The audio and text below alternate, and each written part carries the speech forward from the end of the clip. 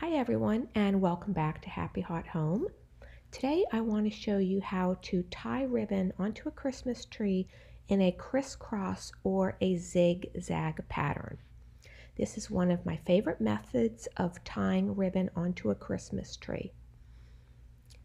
I absolutely love decorating our home for the holidays. It is my favorite time of the year.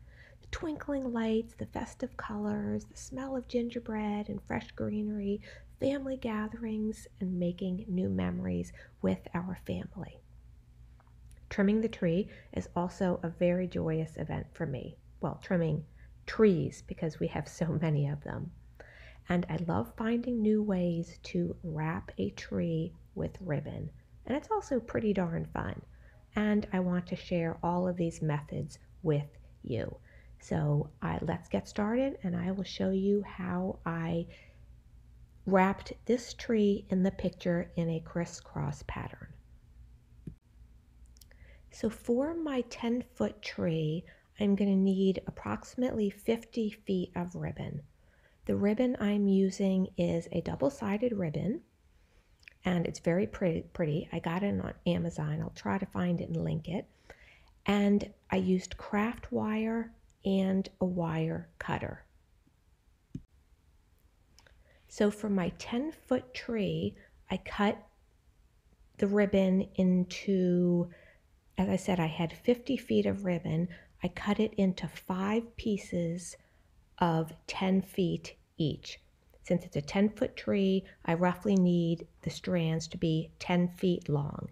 If you have an 8-foot tree, then make your ribbon 8 feet long and cut it into 5 pieces, and then you would need 40 feet of ribbon. I should also mention that I believe this method works best, and I like the results the best, when it's on a slim tree. When it's on a full wide tree, the crisscross pattern gets wider and it doesn't look as good. So I always prefer to do this pattern on a slim tree. So starting at the very top front of the tree, take 2 pieces of ribbon and a piece of wire and tie the 2 pieces of ribbon together and attach them to a branch at the very top of the front of the tree.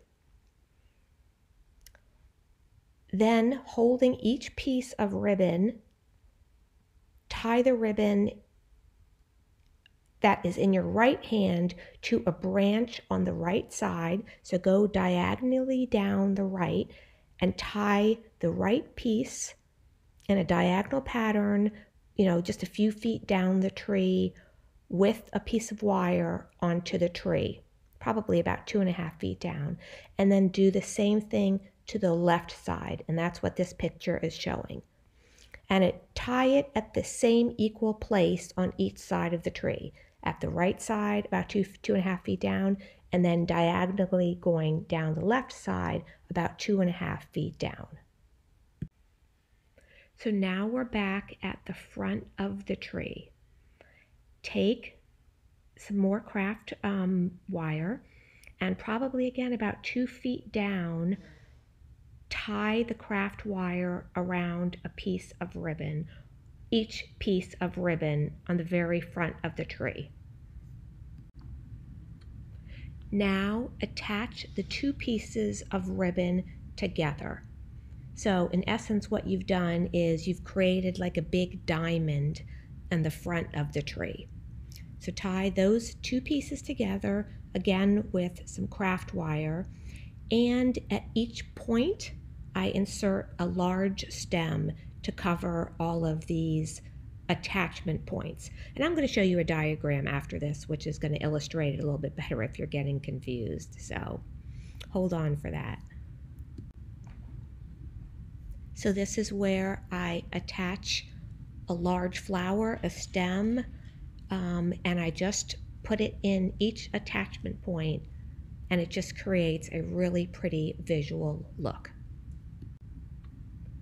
So the next step is to do the exact same thing that you did prior when you started at the top of the tree. Now you're going to create another shape, and you're going to take the ribbon and go out to the right side and then take the left ribbon and go out to the left side, and again attach them about 2.5 feet down to the tree. And then I create a bow, and then I put the bow at the very, very top of the tree where all of this started. And this is a picture of the side of the tree, and I did the exact same thing using one piece of ribbon because I already had that piece from the front. So I took one piece of ribbon and started at the very top and just went down in a zigzag pattern, attaching that one piece of ribbon to the existing piece that I already had, and then I put the flower stems in each of the attachment points.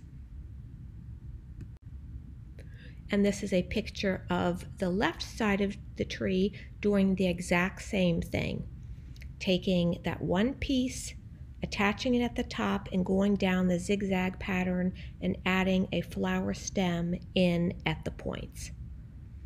So at this point I have used 2 pieces in the front and 1 piece on each side, and as you can see, the tree faces the back, so the back is not pretty.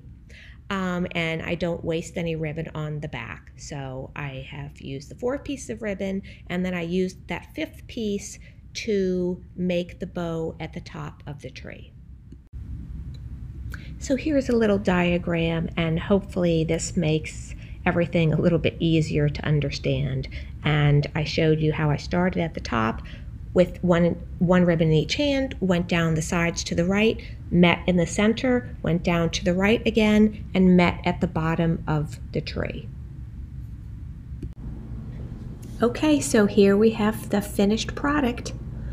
Again, it is a zigzag pattern or a crisscross pattern. Very easy to do. I hope the diagram helped you. And again, my tips: use a slim tree is best. And if you have a 10-foot tree, cut the pieces in 10 feet. If you have a 7.5-foot tree, cut them in 7.5 feet. And I think that you will find it actually very easy to use. So thank you for following along on that. And now I just wanted to show you a few place setting ideas for your dining table. So hold on, don't go anywhere. So this is one of my favorite tablescapes to have in the kitchen on our dining table. I'm using 3 round candle rings, and I just wrapped some lights around them, some battery operated lights around them, and I put candles in them, and they just create the prettiest glow on the table. I just love it.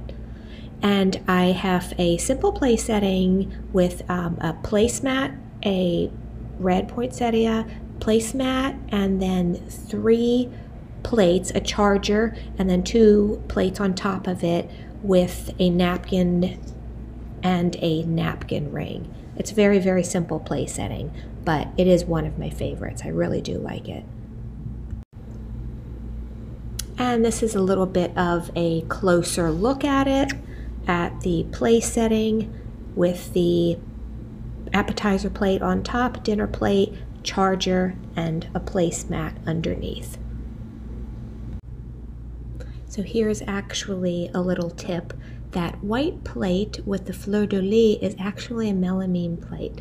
So they are plates that can be used outdoors, but you know what? They're so pretty and decorative that they can also be used at the dinner table.